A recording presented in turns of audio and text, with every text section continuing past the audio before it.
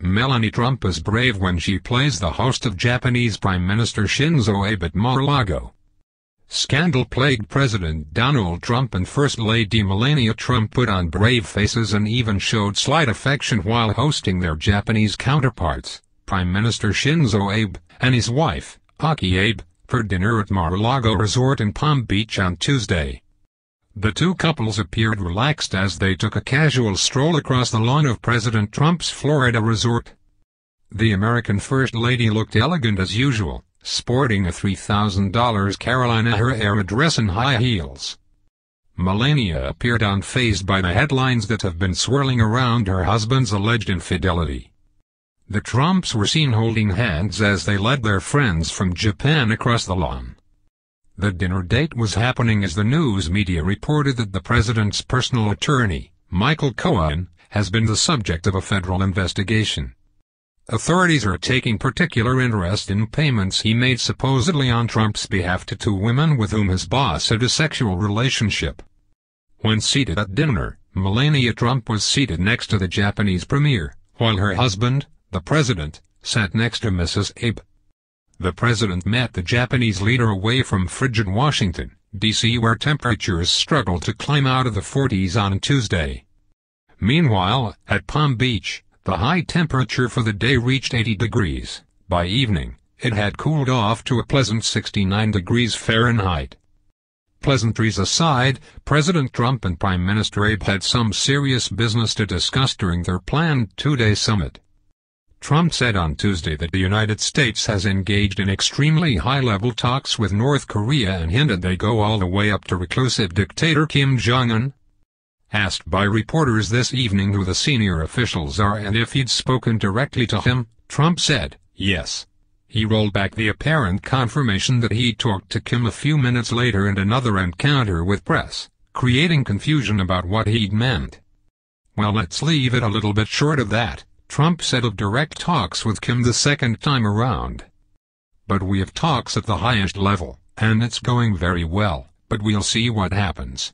Trump was most likely referring to Mike Pompeo, the outgoing head of the Central Intelligence Agency who was nominated by the president to succeed Rex Tillerson as Secretary of State. The Washington Post reported on Tuesday that Pompeo met secretly with Kim over the Easter holiday. After Trump's remarks sparked speculation about him meeting Kim, White House Press Secretary Sarah Sanders immediately sent out a statement clarifying that the talks were not with Kim himself. The president said the administration has had talks at the highest levels and added that they were not with him directly, she said. The president did not, however, tell reporters that the talks weren't with Kim. He merely said, let's leave it a little bit short of that. Earlier on Tuesday the president said a face-to-face meeting with Kim is still on track to take place in the next few weeks. Unless negotiations go off the rails, Trump said the meeting will take place in late May or early June and one of 5 undisclosed locations he said are under consideration. We have had direct talks at very high levels, extremely high levels, with North Korea. I really believe there's a lot of goodwill, the U.S. president said. We'll see what happens. As I always say, because ultimately it's the end result that counts. Trump said Japan and the U.S. are locked and we are very unified when it comes to North Korea. He delivered the remarks after welcoming Abe to his Palm Beach property for an afternoon meeting that both he and the Japanese leader said yielded great progress on the trade and security issues at hand. On those 2 points, we actually successfully forged a mutual understanding, Abe said. So I'm very happy to see the outcome of our one-on-one discussion. An intimate meal with Mrs. Trump and Mrs. Abe will serve a capstone to expanded talks between the president and prime minister and their chief advisors this afternoon. They will pick up talks Wednesday and potentially play a round of golf. The summit will apex with a joint press conference. I am in Florida and looking forward to my meeting with Prime Minister Abe of Japan, working on trade and military security, the president tweeted this morning. Today's summit is the U.S. president's second time hosting Abe since he took office at the private club the Trump family continues to own and operate for profit. The ultra-wealthy president has bestowed only one other world leader, China's Xi Jinping, with a Mar-a-Lago invite. Many of the world's great leaders request to come to Mar-a-Lago in Palm Beach. They like it, I like it, we're comfortable, Trump commented on Tuesday as he sat down for his first meeting with Abe. Many people want to be here. Many of the leaders want to be here. They request specifically. Trump signaled to Abe with the comment that he continues to hold the Japanese prime minister battling his own set of political scandals in high esteem. It's an honor to have you in Florida with us. It's an honor to have you at Mar-a-Lago and an honor to have you in the United States. It's really something special, Trump told him.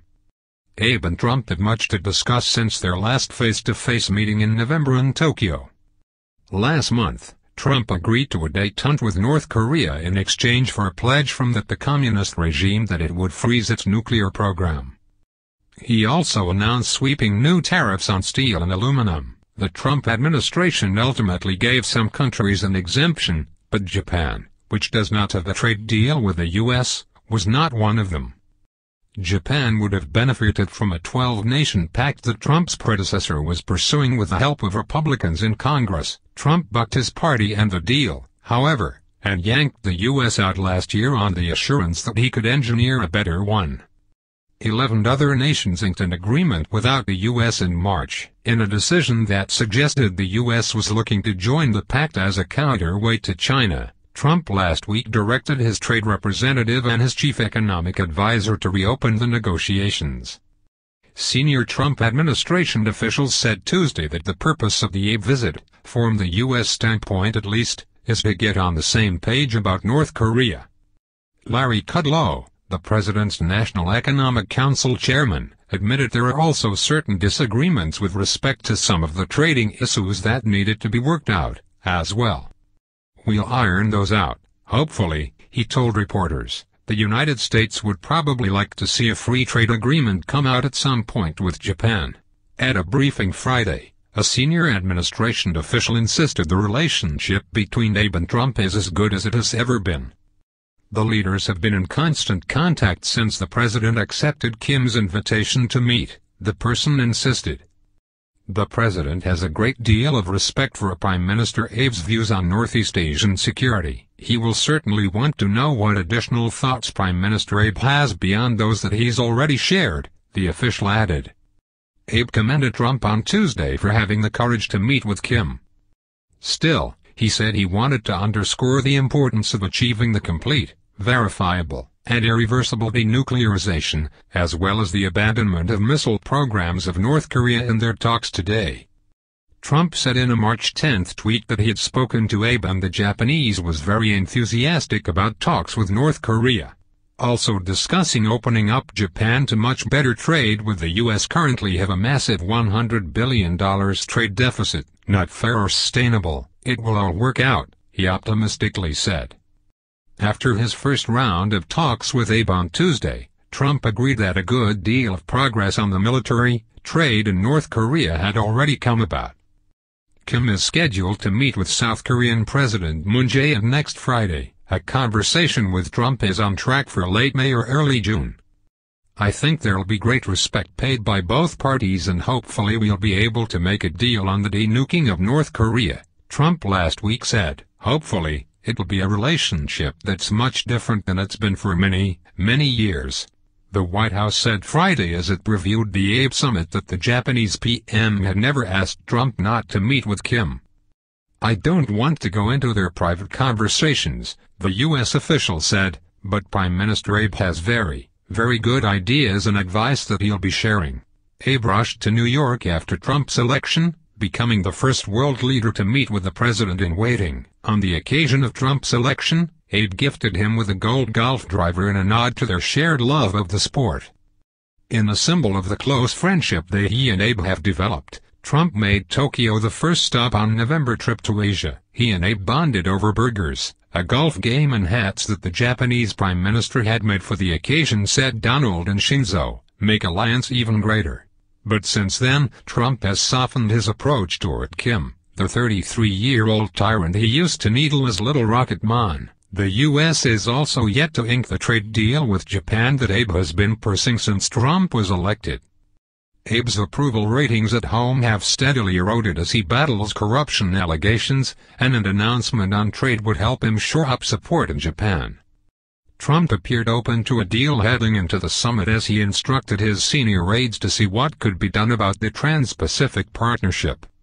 He now believes that the United States would consider negotiating with TPP countries, either individually or as a group, if it's in the interest of American business and American workers, a senior official said Friday.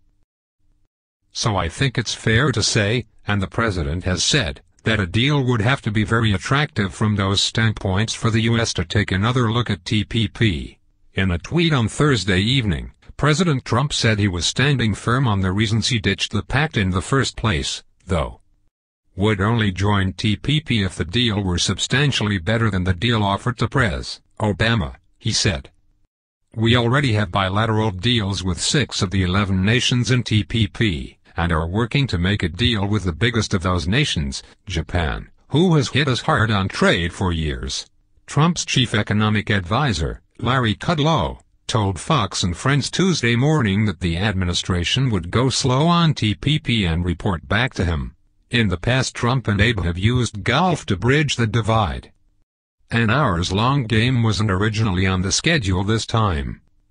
Trump said Tuesday that he and Abe would try to sneak a game in, though, before the conclusion of the PM's visit.